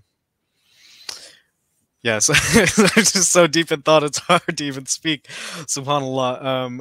But speak I must. I'm going to make a few short announcements and then we'll get into the khutbah, inshallah. Just a reminder for those of you who are joining us on YouTube, hit the like button. That helps this video get recommended to people, and we'd love to have as many people as possible here with us, inshallah. We've reached 200 devices connected, subhanallah. So lovely to have you all with us, and be sure to subscribe, hit the notification bell, because we don't want to miss you. We don't want you to miss us. Every time we have a class, a webinar, anything that you can join in, we want you here. We love having you here. So make sure to subscribe and hit the notification bell so that you know when we are live, inshallah. Okay. Also, sharing is caring. We still have a lot of program left, subhanallah. So be sure to our live now flyer is on our Twitter, our Facebook, our Instagram. So share that and invite people to join and take part of this beautiful gathering with us. So this is the flyer, and so we've just finished the reflections on Surah al-Kahf. Now we'll go into the virtual khutbah and Q&A, inshallah. And then after that, we will move over to Clubhouse and have an extended discussion where you all can come on the microphone. And I always adore that time with you guys, because we get to hear your voices, and it's just a reminder of what a beautiful community we have. Subhanallah, subhanallah. And that's all created by you when you come and show up and be a part and say your salams in the chat, but also through how you sustaining with your donations. So one way you can do that is to sponsor a Friday Gems, and you can, if you're interested in that, you can email info@celebratemercy.com, inshallah. And then you can also give a one-time or monthly donation at celebratemercy.com/donate. This is all of the work we've done since March of 2020, subhanallah, with our small team, and that's all because of your sustaining donations and because you are a part of our community. So again, celebratemercy.com/donate. And then there's about 20 minutes left to join the giveaway. I'm so stoked that one of you will receive this beautiful book. So be sure to go to celebratemercy.com/giveaway or check out our Instagram. It takes just a matter of 2 minutes maybe to enter the giveaway, and towards the end of the program, inshallah, we will draw the winner for the book, inshallah. So be sure to enter to win this beautiful book. And then just a reminder before we get into it, we'll have a Q&A session after the khutbah, inshallah. So you can post your questions in the comments, or you can, if you have a question that you'd prefer to stay anonymous for, you can email info@celebratemercy.com. And with that, we'll bring back Shaykh Yasir. I'll introduce him quickly and then bring him to the stage. Shaykh Yasir Fahmy graduated from Rutgers Business School. After working for a number of years in finance, he then moved to Egypt, where he studied for 8 years at Al-Azhar University. In his time at Al-Azhar, he attained numerous ijazat, or independent certifications, and studied under many notable teachers, including Sheikh Ahmed Taha Rayan. In 2013, Shaykh Yasir Fahmy became the first American Azhari to teach in the renowned Al-Azhar Mosque. Currently, Shaykh Yasir is the Muslim instructor at Harvard Divinity School, as well as the founder of the Prophetic Living Initiative. Shaykh Yasir also acts as the religious advisor for Al-Falah Center. So with that, I'll bring Shaykh Yasir back to stage. Assalamu alaikum. Turn it over to you, Shaykh. Bismillah walhamdulillah wa salatu wassalamu ala rasulillah wa ala alihi wa sahbihi wa man wala wa ba'd. So inshallah, I wanted in this Friday reminder to share some thoughts around one of the developments that we're seeing in the modern world that, hopefully in the language of what we're talking about in the Kahf reminder about just vigilance and awareness. Inshallah, Ramadan is just a few weeks away. And we say, Allahumma ballighna Ramadan. May Allah subhanahu wa ta'ala help us to arrive at the month of Ramadan. May He grant us, all of us, the blessings and the beauty and the bounty of this sacred month. And one of the hallmark features of the month of Ramadan that we all love is the communal aspect. People always talk about how much they love breaking their fast with their brothers and sisters, their family members, having suhoor together, late night or very early morning suhoors, or coming together in the masjid, praying together behind a beautiful qari, listening to the dua, saying ameen to the dua, there is a spirit that is generated in that communal dynamic. You see Eid al-Fitr, Eid, what a profound and momentous occasion where the Muslims come together, everyone's dressed up, and so there's an evident beauty and virtue that is found in community and togetherness. And that beauty and that virtue of community is one that was self-evident throughout human history. You look at, a lot of just anthropological analysis of how human beings organize themselves and how they moved throughout societies. You'll see that they were very often oriented around the family, oriented around the tribe, oriented around community. There was a familial orientation to society.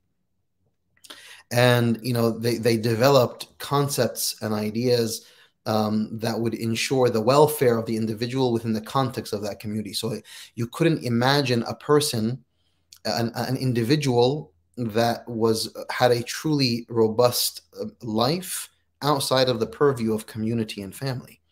You go, for example, to certain pockets of the Muslim world, and you'll see they have the al-izwa, the concept of al-izwa, which is the fact that you have a support structure around you. You have those that you can rely on. Al-humula are the people, your family and your tribe, and the people around you who help carry. This is very indicative language. Al-izwa, al-humula. These are what help you. They carry you. They support you. They back you up. So it was almost inconceivable that, a person would raise their kid on their own, because there was a strong family network, a tribe around them that would carry that burden. You would have in societies, in tribal societies, a woman after giving birth would be supported by all the other members of her tribe to give her the relief that she needs, so her body can heal, and she can, come back to the fullness of her physical, emotional state, and produce the milk that she needs to produce, etc. So, the other women in the tribe would step in, the men would continue to do the work that they're doing, but there was a real interdependent, integrated system of the individual welfare that came out of the group. And I think that, as modern people, we have to really think about how we have come to organize and arrange ourselves as societies, because everything that we see happening today in the modern period is a stark departure from the structure and from the framework that governed and animated the way people lived and thought for centuries. We are now moving into we are in, and we continue to immerse further into, a world of hyper atomization, hyper individualization, where we live effectively in isolation on our own, and we're left to fend for ourselves. We develop most of our emotions, our feelings, our perspectives, our theologies, our behaviors in isolation, because we are, there is a type of convenience that allows for that. And there's also a type of advocacy for that, because we are constantly encouraged to live our lives the way that we want to. So you have it your way. You do everything as you want to do it. We live in the age of the hyper self, the hyper nafs, where the nafs now dictates and governs so much of my behaviors, my dreams, my aspirations, my beliefs, my perspectives. And when you're alone and you're indulging in yourself and your thoughts and your emotions and your feelings and your dreams for yourself, I want to have a paycheck that looks this way, and I want to have income, I want to have retirement, I want to have a home, car, I want to have these, I want to have this and that. And that leads towards a type of self-obsolescence or self-destruction in a very painful way, because Prophet ﷺ says, الذئب يأكل من الغنم القاسي. The wolf will eat from the lone sheep. We are not meant to be alone. We are really not meant as human beings to be in isolation. it should be the exception to the rule. But unfortunately, now it is becoming the rule, and the exception is that we have rich, robust relationships. I'm not talking about friendships of convenience. We just like to play the same game, or we like to get together because we like the same indulgence, or we just like to hang out because we like the same movies, or we like to play the same board games.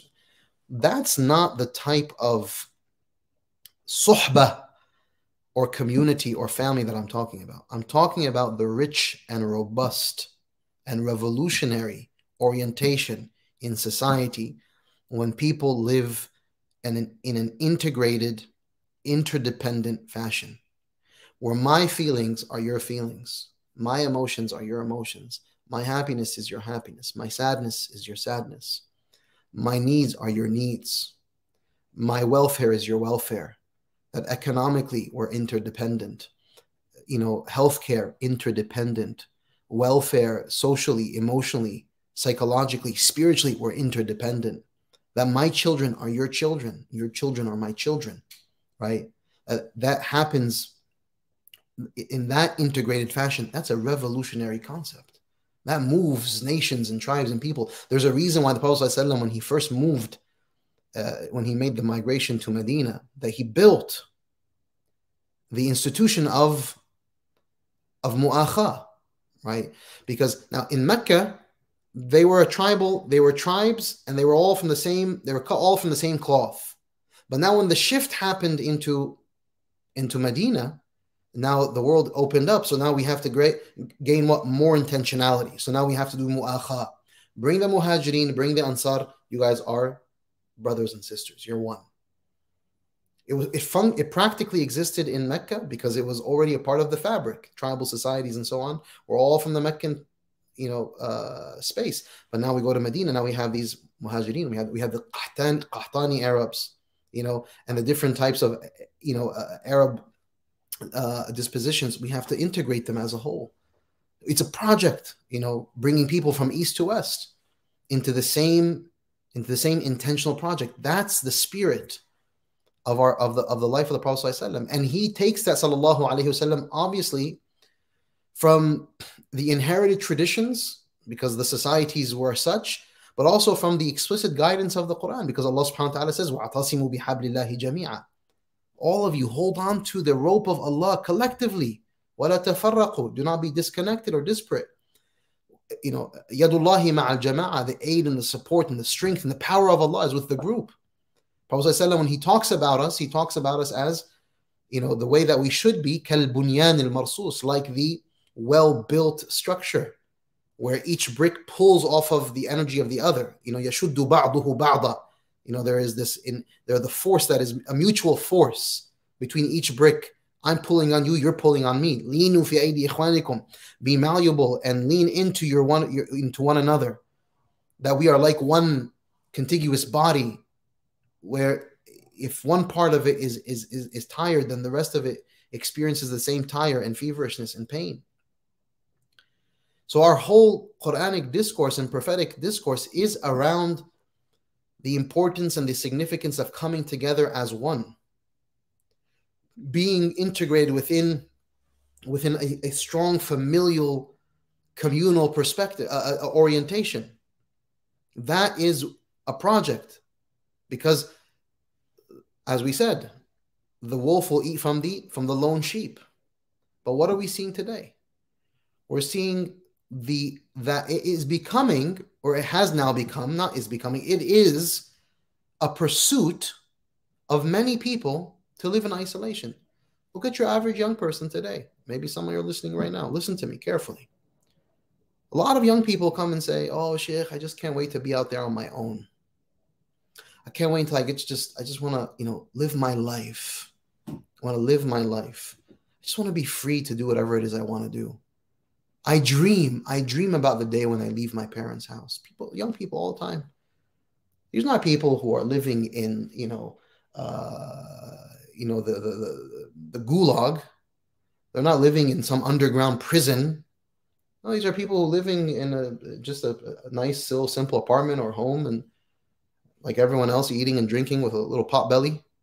I just can't wait till I get out of this, till I'm free of this and I can just be on my own. That's become it's become a pursuit. It's become a desire. It's become an aspiration to be in isolation. I want to say, what a disastrous development in society. That isolation is a pursuit. That has never been in human history a pursuit.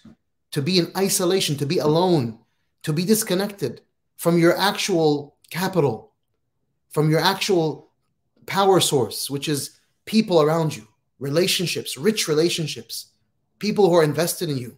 You think when you go off into college and you pursue the dream that apparently is a rite of passage now, all of these ideas, they've seeped in. Al-fitna, don't forget, al-fitna. It's very nefarious. It seeps in. Now, moving away to college is a rite of passage. To what? To misery? To loneliness? To anxiety? To depression? To living alone in a dorm? Where's the merit in that? Where's the beauty in that? There is nothing. You're just left to your own demise. Right? No one should be living alone unless they have no other choice. Because there are people listening say like, Shaykh, I live alone, but I don't really know what to do. I'm not shaming you. I'm saying I understand that we have structured society in a way, unfortunately, where there is so much isolation. There is so much loneliness. There is so much individualization. And it's to our detriment. It's not helping us. We're not better off alone. We're not better off alone with our whims and our desires and our feelings and our anxieties and our stress. We're not better off alone trying to raise our kids alone in this world of ideologies and isms and philosophies that are in contradistinction to the way of Allah and the way of our messenger Muhammad sallallahu alaihi wasallam. And our children are saturated in these ideas, in these social trends, and these new age belief systems, and these perspectives, very subjective perspectives on morality and goodness and bad. And our children are sitting there absorbed in this reality on their phones. Like the real sahib, the real companion of most people is this thing. That's why I have my Shaykh Rayyan, on my phone. Because at least when I look at it, I make dua for him. And I remember the years that I spent sitting at his feet in his suhbah, in his companionship. Because I don't want to go into the phone and start going into weird little dark corners of the internet. All sorts of weird spaces.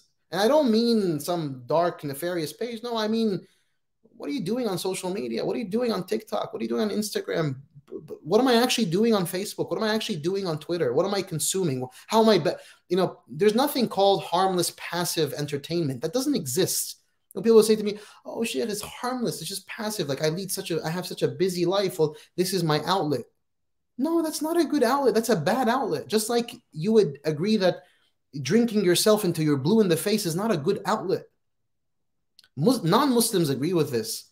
Drinking yourself blue in the face, getting yourself, coked up is not a good outlet. It's not some passive thing. No, when you're sitting there consuming endless hours of mindless stuff, and this is actually now your true companion, your true friend, then this is what you will become, because the Prophet ﷺ says, Al-mar'u ala dini khalilih, that you will be upon the way of your khalil, the way of your friend. And if this is your friend, then this is who you're going to be.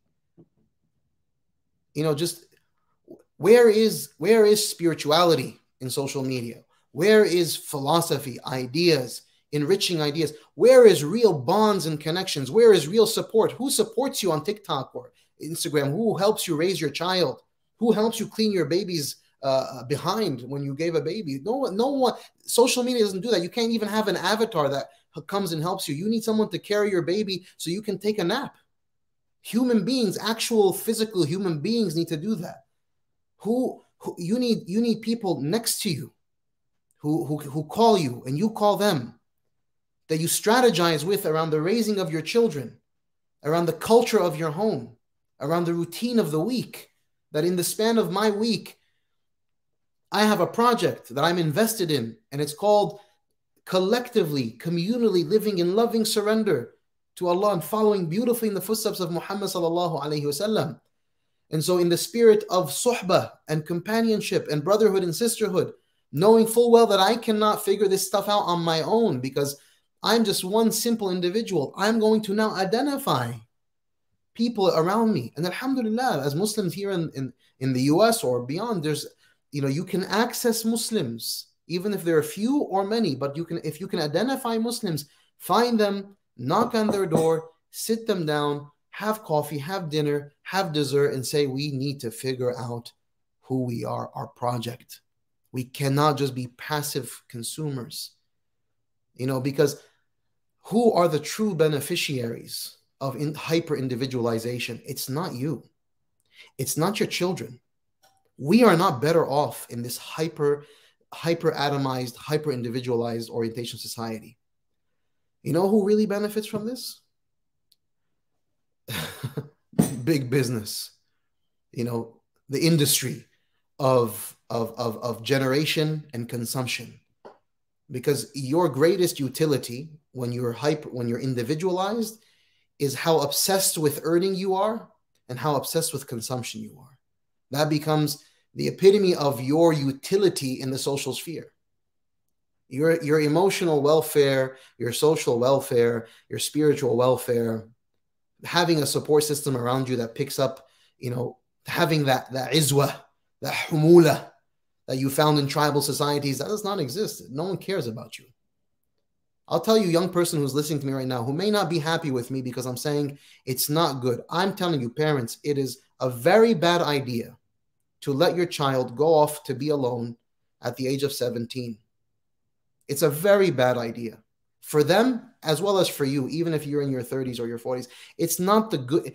It's something that should only be done when it's needed, when it's calculated, when understood why this is happening. But just as a common trend, because big academic business says that this is something important to ship my child off into some university to be alone when no one really cares about them there. Their friends don't know how to care for another person their age.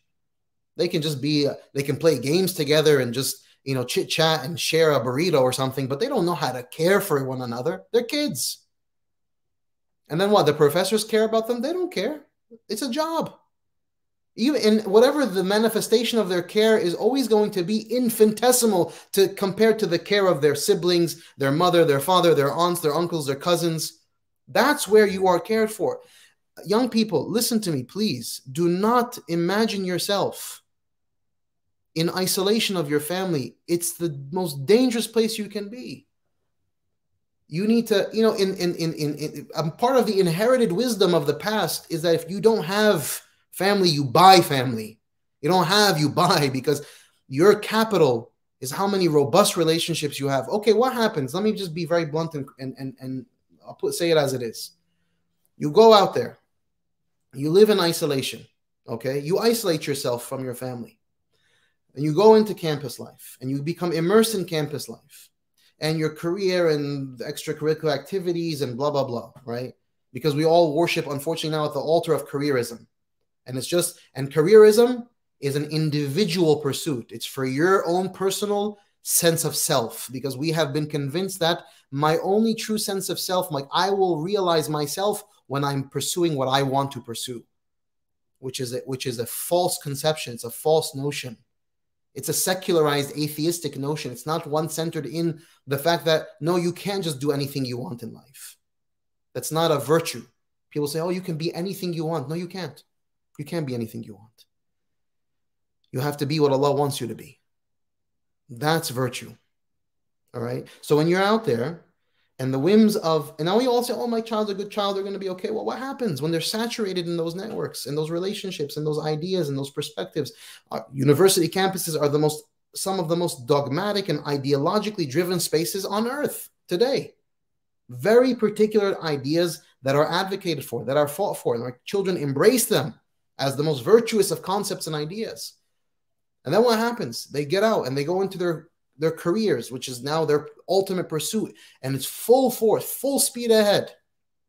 They close your eyes, wake up. 10 years later, where is everyone?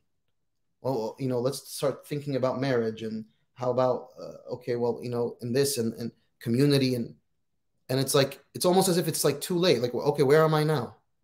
Can I get married? I mean, what did I just do for the past 10 years? What did I actually like? Okay, I pursued this pursuit because everyone around me told me that this is the epitome of accomplishment. I pursued it like with a sense of extreme purpose for 10, 15 years. And what are you left with? You tell me. I know. I've spoken to hundreds of people now, hundreds, if not more, of young people who've gone through this, because now we've gone through a whole iteration of people who are now in their 40s and they've started the pursuit when they were in their teens. And the regret sinks in. What did I do with my life? Where are my relationships? Where are the people who love me? Where are the people who invested in me? I missed most of my parents' life. They all died off, and I don't know what I was doing. You know, I'm estranged from my own siblings. I don't even know how to talk to them anymore. You go to some, reunion. Inconceivable in human history. But now we have to like set up reunions so we can like lay eyes in a very superficial way with our family. But now it's like a cosmetic, superficial occurrence called a reunion. Because everyone's just living out their life. What an unfortunate development. Wallahi, I speak from pain and from hurt. Because I'm sad. I'm tired of watching people suffer in isolation. We don't need to be so isolated. We just need to make the decision to connect with our brothers and sisters. Yeah, I would love to see the ummah in the greatest sense, like more robustly connected. But inshallah, we'll get there, bi'idhnillah. But we can do something about it. You as a Muslim, find Muslims around you, identify them, knock on their door, say, can we meet? We have to meet. Our children. I don't know. I'm struggling with my child in X, Y, Z ways. I'm struggling with my own spirituality. I've been listening to talks about making dhikr for the past 20 years. I barely make any dhikr.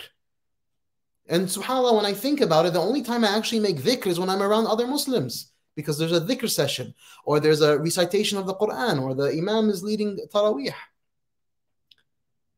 Why is it? SubhanAllah, the only time I'm really reading Quran or listening to Quran proactively is when I'm in the masjid during Ramadan and the Imam is leading Salah. But outside of that, it's a rare occurrence. This is not, you don't have to take this as a given. This is the kind of stuff that now we have to intentionally shift and change. We then have to now identify friends, individuals, families around us. And we become very intentional, just like the intentionality of mu'akhat, the beginning of the Medinan period. We have to live together. We have to be integrated. It's not going to be easy, by the way, because unfortunately, one of the developments of this is now we think we like to be alone. People are really complicated. People are really complicated. It's hard to deal with people. So I just rather be alone. Me, my Netflix, my delivery, my food, my games, life is easier that way, but life is not better at all. It's not better at all that way. Why do you think so many people now just are giving up on marriage, giving up on having children? So many young people tell me, why should I have a kid? Like, what's the point of bringing a kid into this world? What an unfortunate social development. Wallahi, we can have such rich, robust connections together with one another. But we now have to do this. We have to take what was common sense knowledge throughout human history. We have to bring it into reality. We have to do that. And it starts with you and I as individuals. So the people, because people, when they hear this, say, Shaykh, it sounds like such a big problem, but how do I resolve it? Listen, I'll close with this. And I know we have to close for Q&A, but Allah subhanahu wa ta'ala says that He does not burden us with more than we can handle. And what He says is, قُلْ اعْمَلُوا فَسَيَرَى اللَّهُ عَمَلَكُمْ. Do and Allah will see what you do. You and I know that the standard person today, all they're obsessed about, when you really boil it down, is their wants and their interests. It's like, it's money, it's material, it's a home, it's a car, dreaming about this, dreaming about that, wanting things. I have this idea of myself as a accomplished X or accomplished Y. The careerism is one of the worst ideologies. Careerism is one of the worst ideologies. It's destroyed the hearts and minds of so many young people. Boys and girls have been destroyed by the idea of careerism, that your identity is your career. What an unfortunate development. It's very conducive and very meaningful for big business, but not for you. Brother, sister, brother, listen to me carefully. Your identity and your self-worth and your meaningfulness has nothing to do with your career. Work is something that has to be done. It's a responsibility by those who have to do it. It's not some just because, like, you know, there's magazines out there that put really nice pictures about people and wearing suits on and somehow this is like, you know, we've romanticized this idea of working and being independent and going out and taking the subway and being in the big city and you know, striking big deals and signing off and having the power of, like, you know, signing a check and receiving this and you can go buy a home. It's become at the end, it's become a religion in of itself. And it's very bad for your emotional, psychological, spiritual, your social welfare. Doesn't define you. Work is something you do because you have to do it. Case closed. Work does not define you in your essence. In your essence, you're only to be defined by your connection to Allah and your connection to Allah's creation. You know, we serve Allah and we serve His creation. That was the prophetic reality. He lived in loving surrender to Allah subhanahu wa ta'ala, and he was a mercy to all of the world. He served people. The best of you are those who bring the most benefit to people. How much you love people, how much you care about people, how much you're invested in people. That's your true worth. How many people you really help. Not because of some also very convenient materialized notion of, like, well, I'm going to make a lot of money and therefore I'm going to be very helpful. Don't fool yourself, please. Plenty of money. In the modern world, you know how much money we generate? You know how much disposable income we have as Americans? We have the equivalent of multiple countries' GDP. What are we doing with all this excess wealth? Nothing. We're doing nothing meaningful with it other than expanding our homes and building bigger homes and paying more taxes. You know, so I am saying you can break out of this status quo through your intentionality. Al-a'malu bin-niyat, your actions are by your intentions. Change the framework. Change what you are actually concerned about, what your objectives in life are. Identify brothers and sisters around you who will be of like mind that you can come together with in your home, in your apartment, in your friend's home, in your sister's home. Come together. Have weekly gatherings, right? Listen to the Friday reminders. Reflect upon them. Turn them into projects and initiatives. You know, don't just have dead weekends where you're killing time. No. Come together, take your children with other children and go out. I'll never forget, as someone who was born and raised in this country, I'll never forget one of the local doctors here who, mashallah, was extremely busy man, had 3, but he always made the time that every Saturday morning he would gather a bunch of us as young people and take us out for football and bagels every Saturday morning. And I'll never forget that. And that was 30 years ago, and I'll never forget it. That he invested his time into us and his children were there because the outcome was of great utility to his children and to us because we had someone who cared about us, who brought us together. Now we want everything to be resolved by the president, by the board, by the whatever. Those people do not resolve your day-to-day problems. You resolve your problems through your investments and how you spend your time.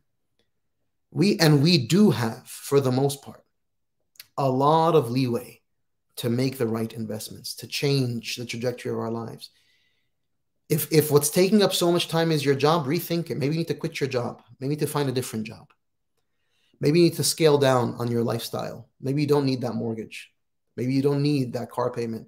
Maybe you need a simple used car and a nice simple apartment so you can invest your time.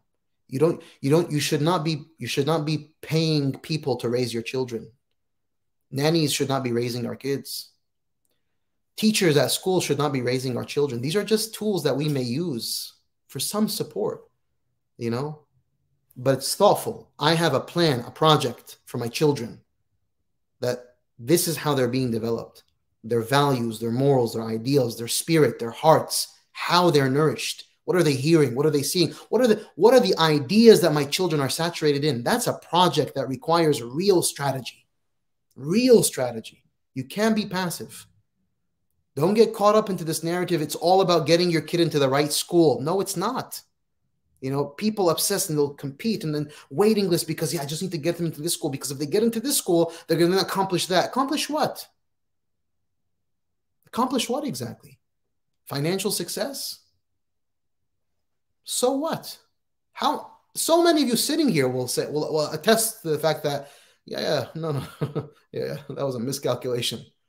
Because here, my child is X, but look at where they are.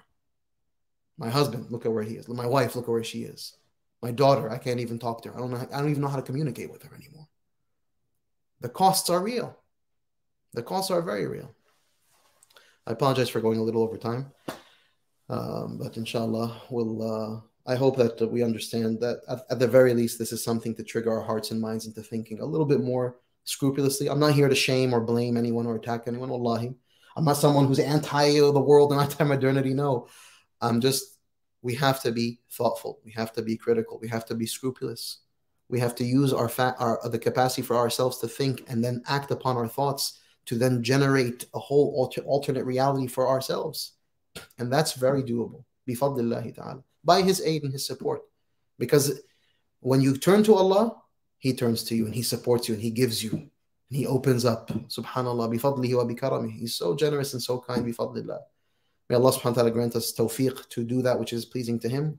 May Allah orient our hearts and our minds and our children's hearts and minds around that which is pleasing to Him. May Allah grant us righteous companionship, like suhba salihah tayyibah, that we can connect with and bond with, brothers and sisters that we can really unite around, that our every single day of our lives is rich because of the bonds we have. Ya Rab, wallahi, what a beautiful life. No more isolation, no more loneliness. I have people that we're living interdependent. I'm no longer raising my kids on my own because now I have, an army of aunts and uncles from that are actually from my own blood, but then from what is more powerful than blood, than from my own, spiritual reality, that are together with me, helping with my children. I no longer have to struggle about thinking about my child in terms of phone consumption, because now we have a network of 5, 6, 10 families, and we all have the same standards. So this is what we do around phone consumption. This is what we're going to talk about in terms of hijab. So our daughters are not feeling like they're alone trying to battle the struggle, but now we have a network of sisters everyone's wearing their hijab, and we make it as a part of our identity and our daily prayers and our fast, our beliefs, our perspectives, our opinions about what we're watching and hearing on TV, that we have opinions. No, that's not okay. Just because it's a social trend, just because it seems to be the compassionate thing to just accept this or be okay with this. No. That's not a good thing. You know why it's not a good thing? Because Allah did not say we should do that. Allah said the exact opposite. And we begin to build and fortify our theologies, our spiritualities. That we really have good, healthy, loving company. That I have other Muslims who make dua for me because they love me and care about me, just like I will make dua for you and love you and you be cared for. We're just gonna, I feel like, subhanAllah, and I know I'm rambling on now, but I feel like we're leaving so much on the table because of these unfortunate lifestyles that we've standardized, hyper-individualized lifestyles. Who's happy? You tell me. Who's genuinely happy, content, sitting there on their couch alone, watching endless movies? Who's happy doing that? Who's content? Who's nourished? People literally do that stuff because I just need to kill time. Because I don't even know what to do with my time. So let me kill it. A'udhu billah. Subhanallah, is this what the modern developed world has created for us? That now I'm so sick of time that I'm just trying to kill it. I just want to kill time, so I play. Isn't that the language we use? I need to kill it because it's such a burden. Time is a burden. Subhanallah. May Allah protect us and help us, Ya Rabbil Alameen. Barakallahu feekum. Jazakumullah khair. I apologize. Inshallah, I don't know who's here to take over.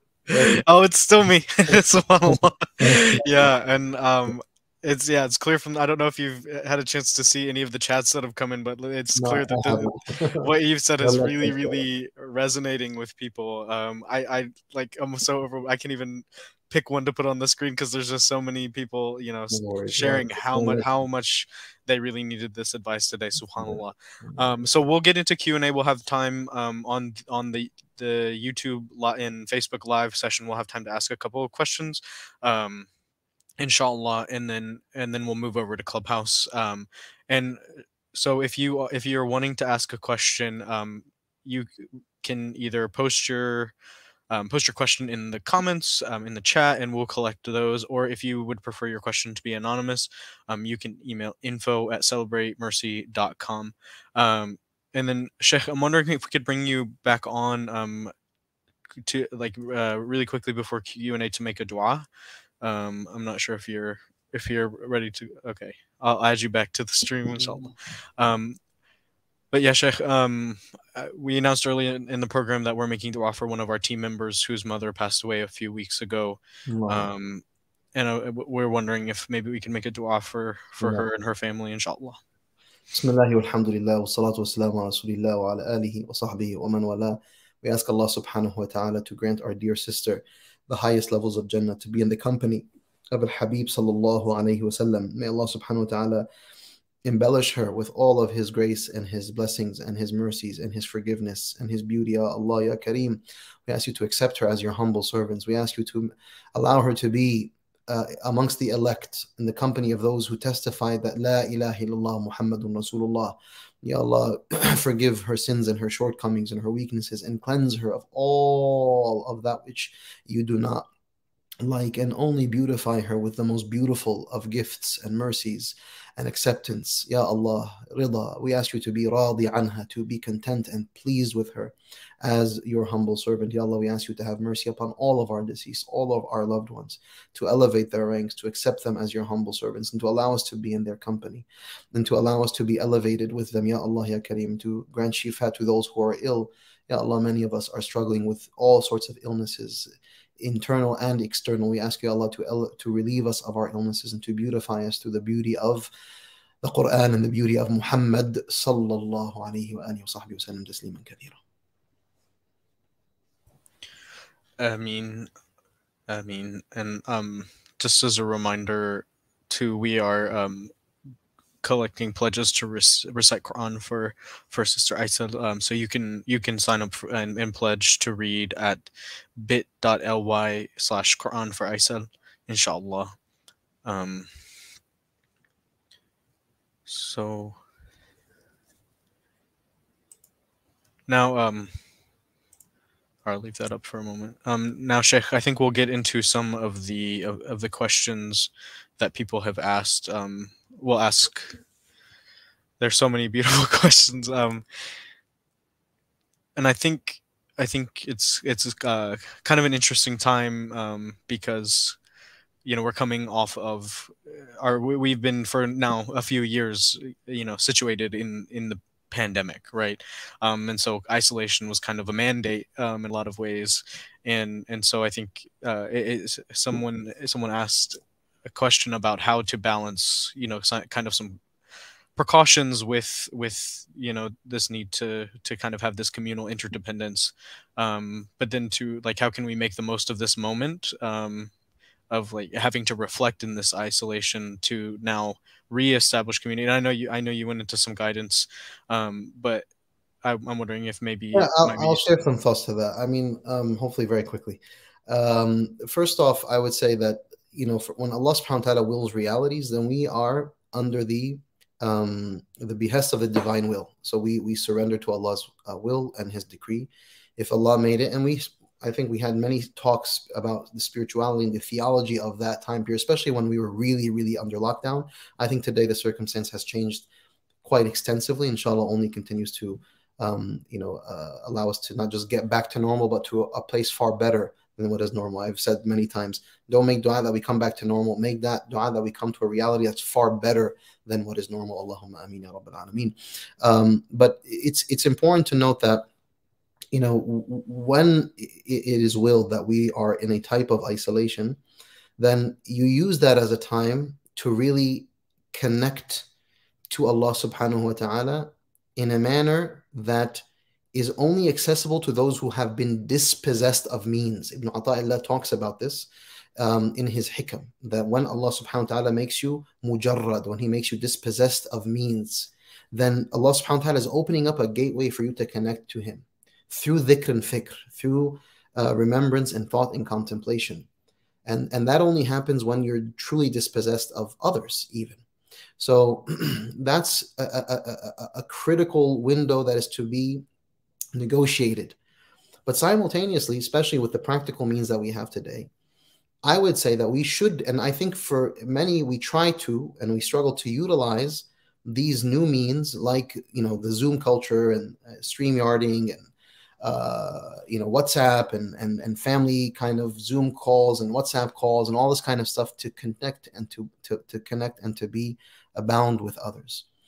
We could have done a far more a better job of the intentionality rather than just Zoom being used for work and school.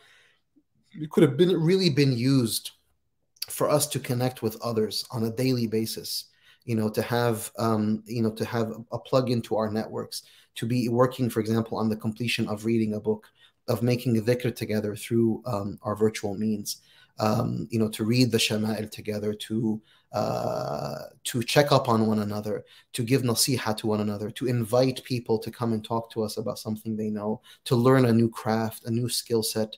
There's so much that can be done, alhamdulillah. And, once again, this problem I know is much bigger than the individual, but I'm referring to what you can do on the individual capacity. So with the people that are around you that you can connect with, don't underestimate how significant that shift is when you plug yourself into a few people around you. And now, inshallah, hopefully we can, kind of leave the virtual space behind, hopefully, and come more into, not wholly, you can't leave it, we're not going to leave it completely, but we're going to, be far more immersed in friendships and relationships and real people. And you really have to learn to get out of your way, get out of your own way, and create the requisite space to make those things, right? Yeah, but if you leave yourself, people say COVID was really bad for me, or COVID, I really suffered. And many people suffered exponentially. A lot of relationships suffered. A lot of families suffered. A lot of individuals suffered. Why? Because, when you're left alone to your own demise with no new governing ideas, perspectives, projects, activities, then it's only going to be increasingly deleterious. Because, for some people, alhamdulillah, isolation with intentionality led to a certain type of growth. But for others, unfortunately, isolation without intentionality led to greater destruction, greater pain. Many people said, we just realized how much we actually didn't like each other. Before, we were just so busy with our careers, we didn't really, it wasn't neither here nor there. But then I realized, wow, this person, I don't really like their character. I so busy, consumed in myself, I didn't really. And so we're not even, how much are we actually investing in our relationships, our bonds, our connections? Why is everyone just trying to run away from each other? Okay, let me just get on my phone. Okay, I don't want to talk anymore. Just jump on my phone. Can't even tolerate to listen to one another. So what I'm referring to requires a lot of intentionality. And it's not the duty of the president or the king or the, the leaders, the proverbial leaders. Everyone needs to stop waiting for Sayyidina Umar ibn Abdul Aziz to come on horseback and save the ummah. No, you. Ihras ala ma yanfa'uk. Prophet says, be keen on that which is of benefit to you. That's what we need to focus on, inshallah. Wallahu a'lam. Jazakallah khair. And I asked that question on the tail end because I know also too there are so many people who struggle with just isolation in general, because they have no other choice, they might have converted and are in kind of a small community. So I think some of those relics of the height of that time might be also useful. Yeah. I mean, and that's listen, there's no doubt. I don't want anyone to think because you're in isolation that I'm somehow shaming you. Wallahi, I'm not, and I hope that's very clear. I am sympathizing and I'm empathizing with the pain that people are experiencing in isolation, because the response that some will say, and I've had many I've had countless conversations on the topic where people say, well, Shaykh, like, no one's embraced me into the community. And, I said, I gave a talk recently where I said to people, don't assume that people are having rich, robust relationships the way you think. There's a lot of a lot of it looks nice, because they posted a really nice picture online, and they just look like some big, massive, beautiful gathering. But how meaningful was it for those people? I would challenge, and I would say, brother or sister who's sitting alone listening, and take it upon yourself to invite people into your lives, to connect with them. Don't wait for someone to invite you, because we're losing that social muscle as it is. Like we're slowly losing the capacity to know how to invite someone into our home. A lot of people are very skittish about. I just don't really know. Like maybe just kind of play it safe and not. Assalamu alaikum salam in the masjid is sufficient, or like in some conference or in the supermarket. But into my home, I don't really know them that well. Well, get to know them well. You can break that like mystery. You can shatter that mystery and welcome them into your home. What's the worst that's going to happen? You may not, be excited. Just open your doors. Be open. Prophet ﷺ, one of the beautiful things that he would do in his shama'il, in his akhlaq, in his disposition, he would say, kathirul ayadi, bring more hands into your plate. Don't eat alone. Bring hands into your plate. Share food. There's barakah in that. The more hands, the more barakah. I'll tell you, people, even a lot of these travel vloggers, I've seen a few of them say this thing, like the most generous people are people in the Muslim world. You go anywhere and it's like, oh, come into my house and here's a lamb. Okay. And here's a big vat of rice. Just put your hands and let's eat together. I can't tell you how many times I've been to different parts of the Muslim world, and the person, I'll walk into their house and they'll have a small little pot of rice and a few, some vegetables, some stew, some whatever. You have like 20 people eating. And wallahi, I can't tell you how many times everyone got up eating to their fill, just feeling that was the best meal I've ever had. And it's the barakah. This is what we lose sight of. There's a concept called barakah, divine blessing. It's infused because yadullahi ma'al jama'ah, the aid and the support and the blessing of Allah is with the group. You put more hands, you'll find more blessings. Invite more people into your home. You'll find more blessings in your home. Many of us have homes and apartments and nice spaces to live in, but we don't feel barakah. We don't feel sakina. Invite people into your home. Bring more hands. Feed more people. Fill bellies. Give gifts. Tahadu tahabu. There was a beautiful Sheikh Suhail Lahir's father, Justice Ismail Lahir, rahimahullah. You would go to his small apartment in an apartment complex in Cambridge, Massachusetts, and the door was open. And he died in his late 90s. Door was always open. Muslim, non-Muslim neighbors coming in, and no one would leave without a gift. Wallahi al-azim, he would have the smallest gifts. I want to find you something. I have like 40 gifts from him. A pen, a miswak, a small dua note. I have so many small notes with dua with his name on it. Gifts. If he were about to leave his house, he'd say, okay, hold on, wait. And he'd look around like this, and he'd find, okay, here's this. Please take it with you. Subhanallah. And he generated so much love in the people's hearts through his small apartment in Cambridge, Mass. Wallahi al-azim. My testimony to him. The amount of people who just said, oh my God, I love him, because he was so loving. He would tell me, he would say, Shaykh, wallahi, in my dua, in my sujood, my number one dua, oh Allah, guide the Muslims and the non-Muslims. Love them, Ya Allah. Bring them into Islam. He loved people. Love them. Wallahi, love them. And bring them into your home. Invite them. Be proactive. If they don't respond once, twice, 20 times, you know what you do? You invite them 20 times. You invite them 30 times. You never give up, even if your ego's hurt. I mean, how many times do we invite them? Invite them 100 times. Maybe 101, it'll break. They'll say, I'm sorry that I ignored you 100 times. I needed 101 invitations to come out of my cocoon, come out of my skepticism, to come out of my doubts, to come out of myself. A lot of times people think that they're, and I'm sorry for rambling on, but hopefully this is resolving a lot of questions that are being asked. A lot of times people say, well, like, Sheikh, that person, they're not very inviting, they're not very welcoming. 99% of the time it has nothing to do with you, it has something to do with them. They're in their head. Most of us are in our heads. We're in our emotions. Most of us say no to other people's things because I just don't want to be around people. I'm depressed. I'd rather just be alone. I'm uncomfortable. I don't want to show myself. I don't have anything to show. I don't really want to show. I don't want to have to negotiate questions. I just rather isolate myself. Now, some people take it as a slight, like, who does this person think they are? Why are they so this? Maybe they're just taxing their own stuff. And so, what they really need is they need so much unconditional love for you, from you, until you pull them out of their darkness. You have to be a man and a woman on a mission to say, I want to love people in a way that they've never experienced love. I'm going to shower them with love. This is an aspiration of mine. I'm not claiming that I am the epitome. I wish that Allah increases me in my capacity to do so much more. But this has to become a mission of yours. You have sympathy and love for people. Allah's al-Wadud. He's the one who loves unconditionally. You sin, and you and I sin against Allah 1,000,000 times over. But from His unconditional love, He opens up doors for you to come back. And Ramadan is around the corner. It's a door. Allahumma balighna Ramadan ya Rabb, and all of our loved ones. It's a door where everything that you've done wrong can be erased. It's how loving and open and caring and inviting He is. We have to be the same way with each other. Allahu Akbar. Subhanallah, subhanallah.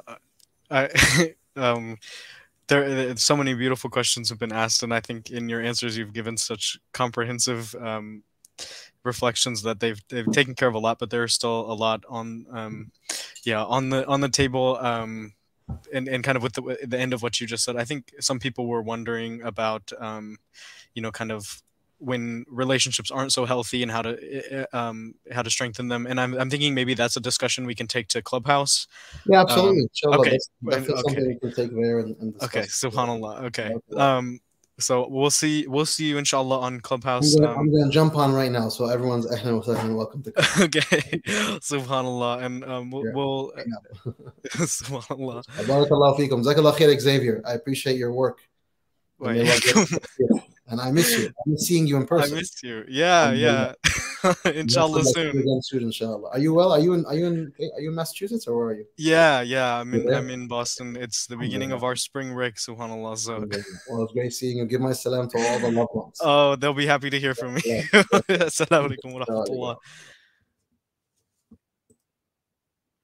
Subhanallah.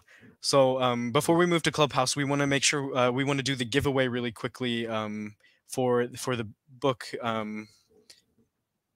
from Mecca to Medina. And I don't know if okay, it looks like the wheel is coming up, so inshallah, well, without further ado, we'll give it a spin and see who our winner is.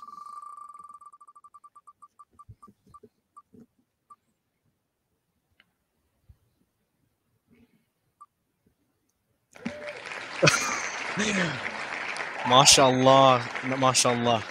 So there's our winner. If that is you and you're watching, go ahead and message us on Instagram, and we will get your book out to you. Congratulations, subhanallah, mashallah, that you've gotten this beautiful book. I'm happy to see this go to someone, subhanallah. So congratulations to you. Message us and we'll get that to you, inshallah. So we've spent our afternoon with Shaykh Yasir Fahmy, and that's you can follow him, his prophetic living initiative. As mentioned before, we're going to move the conversation to Clubhouse. You can access that room. Just go to celebratemercy.com/room, and I know a lot of people had questions that maybe didn't get answered, or are wanting to extend the discussion a little further. So join us on Clubhouse. It's always lovely to hear from you guys. And before we do that, I'll just read a couple short announcements, and then we'll move over there, inshallah. So if you'd like to sponsor a Friday Gyms, you can email info@celebratemercy.com. If you're interested in checking out our Black Lives Around the Messenger course, there's still an opportunity to do that. The live course was in the middle of February, but you can still register for the course at celebratemercy.com/BL and watch those recordings. It was just a beautiful, beautiful course. So inshallah, you can check that out there. Also, we are hiring. If you would like to work for Celebrate Mercy, you can check out the jobs we have posted at celebratemercy.com/careers, inshallah. And as I've mentioned, you all are really what sustains this community by showing up, by being with us, and then also through your donations. So you can give a one-time donation or a monthly donation at celebratemercy.com/donate. This is what we've been doing since COVID-19 hit in March 2020. And so when you're going to celebratemercy.com/donate, you're sustaining this programming.